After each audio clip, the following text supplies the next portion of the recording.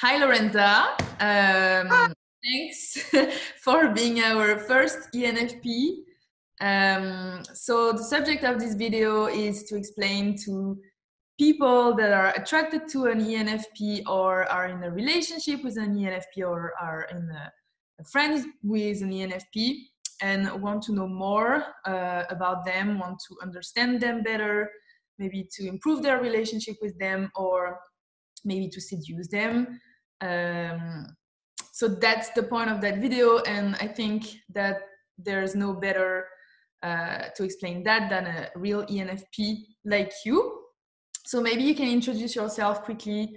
Okay, so hi everyone, my name is Lorenza, I come from France, and I'm 25 years old and I'm an ENFP. Okay, great. So first question that we have noticed in ENFPs and that I think a lot of people want to understand more about that is your duality about thinking that you're an introvert and at the same time being such an extrovert. Basically, I think ENFP situation is really interesting because we indeed have a need to be like with lots of people. We have the need to be in contact with people because I think it gives us an energy. So that's basically what you can read on the website, etc.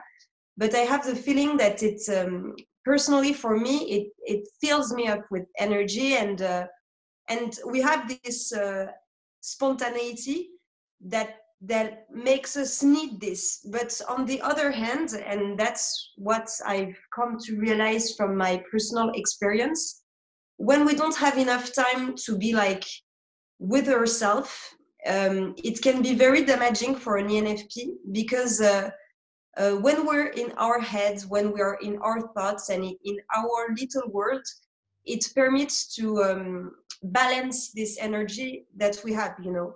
And sometimes this energy is very, very strong. And we need to have time to figure out it can be organized ourselves in our heads for daily tasks, because it's something that's sometimes difficult for us. So we need time, you know, proper time alone to do that.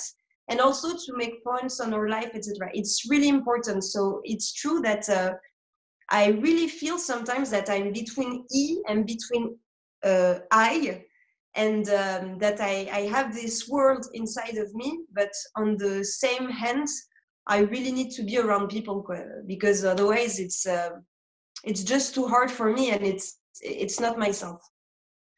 So when do you feel that need to get with yourself, and how does it manifest in your life? Well, I think there's a really important point in ENFP. It's the sensitivity. And there are lots of people in this world who feel things like, I don't know how you say in English, but hypersensible. Hypersensible anyway, I don't know if it's the word.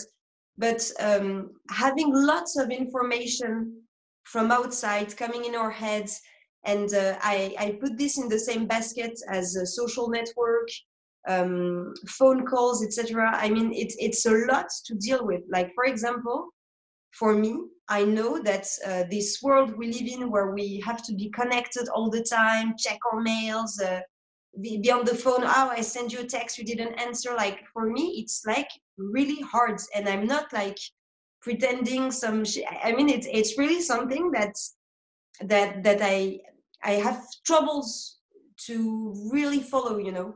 So I think indeed there's a need. And it's not the case, of course, of all ENFPs, but for lots of ENFPs, there's like sometimes this need to have your own space to breathe. And there's also another point, which is, in my opinion, very important, is that when an ENFP talks to someone, he puts his whole energy into the conversation, you know. Like, there's really rarely some ENFP that will be like chit chat with you and not really paying attention to what you're saying or not really putting his mind into it. Of course it arrives, but you know, it's not really how we work. So basically, when we're with someone, we're dedicating all our energy in the conversation, in the subject, and we're really passionate. And it's just not possible to be like this all the time, to be like this with all the people you talk to. So basically, I think this energy we put with others and the energy we get from others is sometimes really overwhelming, and we really need our space, and sometimes it translates by a kind of ghosting, and that has nothing personal towards others. It's just that it's too much, and it can create anxiety issues sometimes, but that's another subject. Okay, very interesting. So that's your introvert part. And now, I mean, your type is being an extrovert. Naturally, you say you have a lot of energy in yourself. How does it manifest? Where do you put that energy? Where do you like to spread your energy? So the energy that we have, I think, is put in various things, such as so the big conversations we have with people. So the energy we have when we're with someone else and we're putting all our attention in the moment and in the thrive of the subject that, for example, we are dealing in a conversation. There's also the fact that we think a lot and we have a tendency to overthink some subjects, which can be very good because it permits to have a sense of lots of truth in lots of subjects, because we're always searching for a form of truth, which is why we think a lot and we analyze things a lot. So ENFPs are not just like unicorns and I think there's a dark side sometimes that can happen in an ENFP, when you are a lot in your head, etc. And we can put also lots of energy into art, because it's a way for us to express ourselves, for us, but also for others. It's a way to put your emotions into something so that it's clear for you, but it's also a message to others. And that's a very important aspect of ENFPs, transmitting things.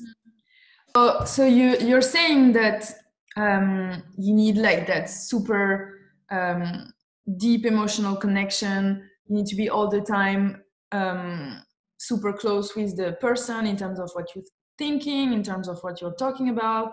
And at the same time, there is something that is a bit known about ENFPs, is that they can get bored of someone or something very quickly. So how do you deal with that need for being like extremely close and at the same time getting bored of some things? It's love. This emotional connection, it's love. It's how we live our relationship. So when we don't have this, or there's really lack of this, we feel alone in our heads, and not sharing things with our partner can be very weird to us, because it's our partner, so it should be like a bit like us, But sometimes being too emotionally connected can end up to you being in a relationship with your boyfriend, girlfriend, as if it was entirely your best friend. And in a way, I think that a couple is not just two best friends, there is a need for maybe a bit of mystery or a bit of distance, complementarity. So this need of being very emotionally connected is very good and healthy to a certain extent. And so I think this is important to precise. Even sexually, sometimes it can being so knowing exactly what's going on in your partner's head, and knowing him by heart and being like exactly like him, etc., or her, can lead to a lack of little mystery or something in sexuality. So this is the first part. So if you're dating an ENFP, don't be too stressed out if you're not always on his mindset or her mindset, because first of all, it's not possible all the time, and secondly, it's also healthy to have, you know, some complementarity. The second point that you were saying is the fact that we can be bored easily in a relationship. So I think there's something to understand about ENFPs is that, okay, maybe some get bored really easily about people, but I think there's just a need to, I'm not going to put it like this, it's not seduce, it's just that we like other people liking us. So we're basically, everyone is a bit like that, of course, but in ENFPs, there's this need to transmit things. And when you're transmitting something to someone, you're waiting directly or indirectly a feedback, you know. And I think it can be a play with the ENFP partner. They can like put this in their relationship and make their relationship a little bit playful. Like, for example, I don't know, but just play around with the idea of seduction and etc. Not being in a mood that's too like, you know, because of course this is going to be a bit harsh on ENFP.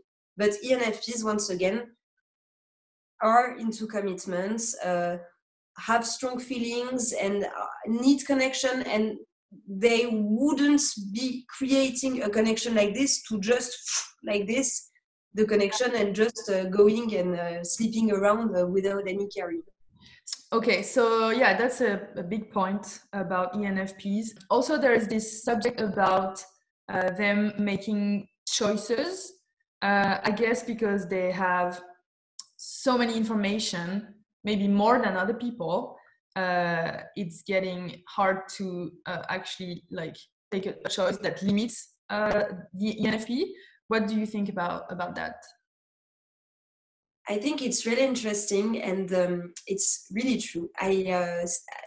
One day I made an improv class, theater class, and I had a blank when I was supposed to improvise. And the teacher told me, when you have a blank in your head and you don't know what to say, it's not because you don't have enough possibilities in your head of what to say.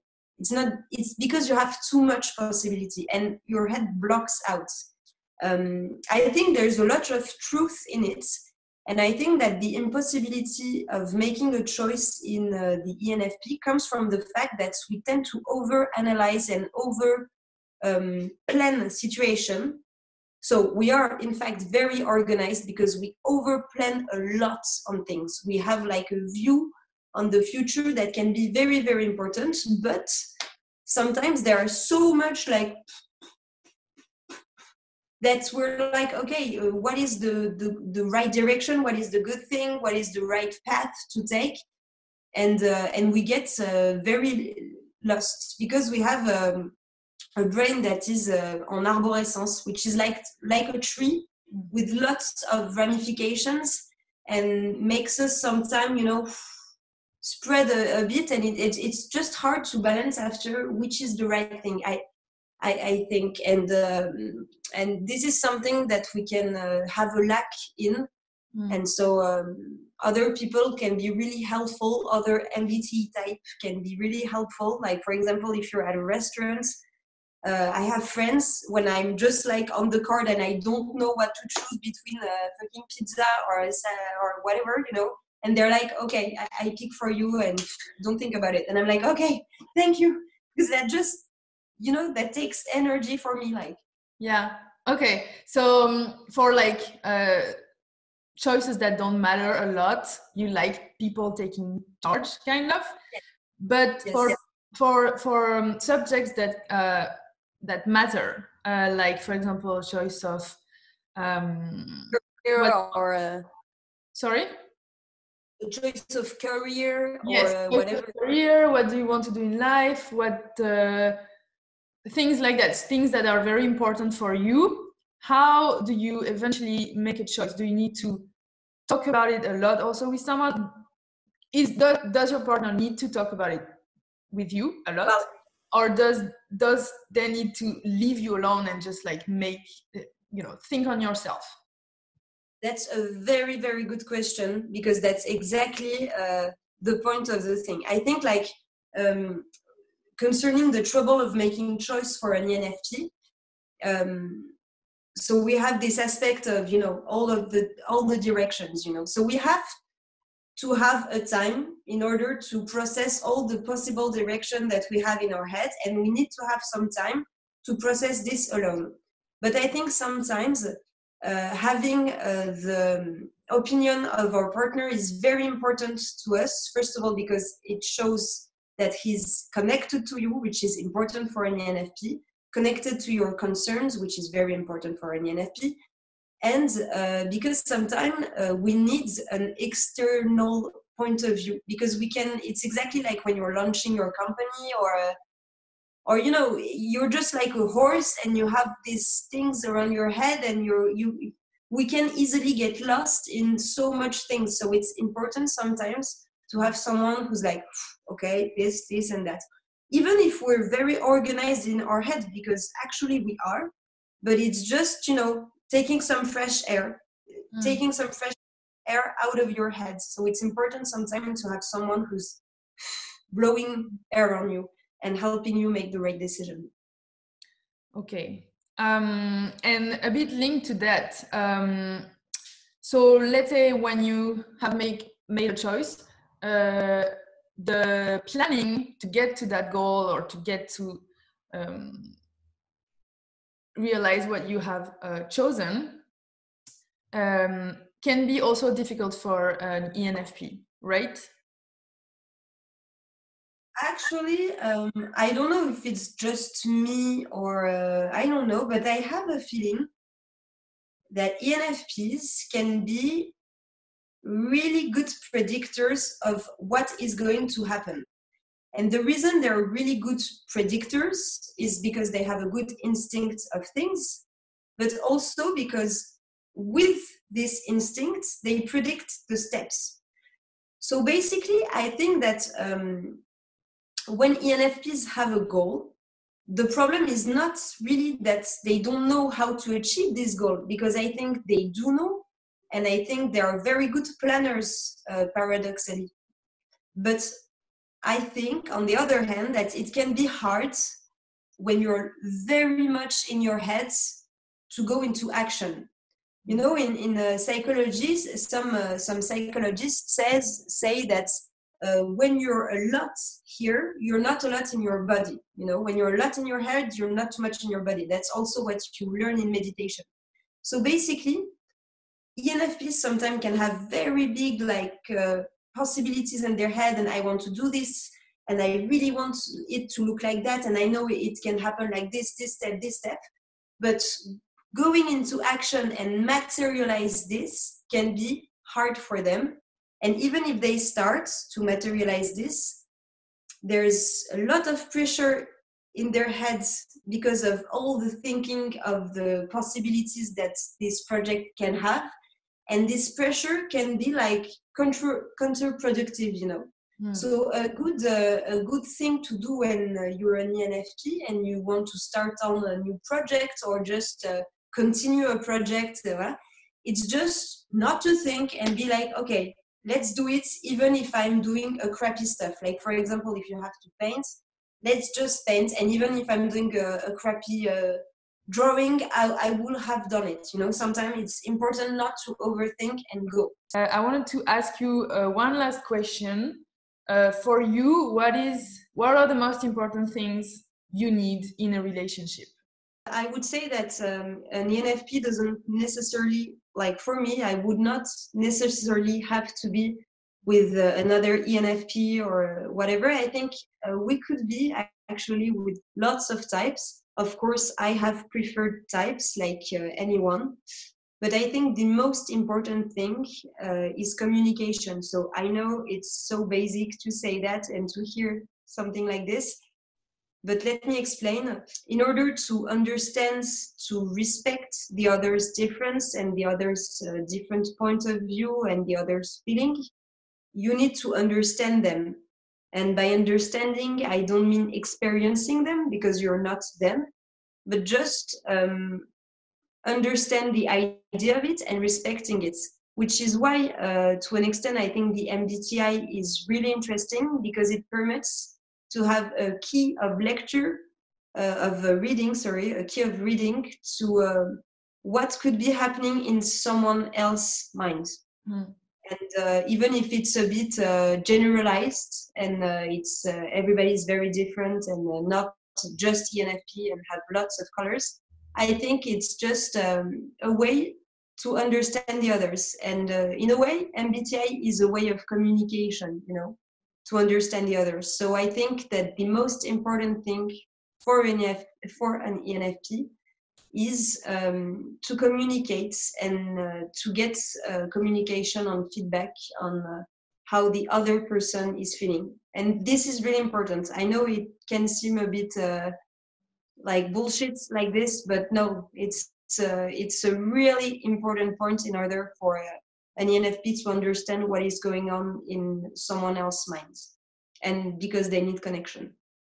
So I just want to say that it's absolutely not bullshit, and this is what ENFP feels, and like millions of people think the same as you do. So don't apologize for anything that you feel, and stay yourself because you're great. Thank you, Lorenza, for all those explanations about ENFPs. I hope it's clearer for all of the people that might be close to any ENFP in their lives, and we'll be back. Thank you. With other types for you to understand better the people that you're surrounded with. So thank you, and thank you. Next time. Bye. Bye.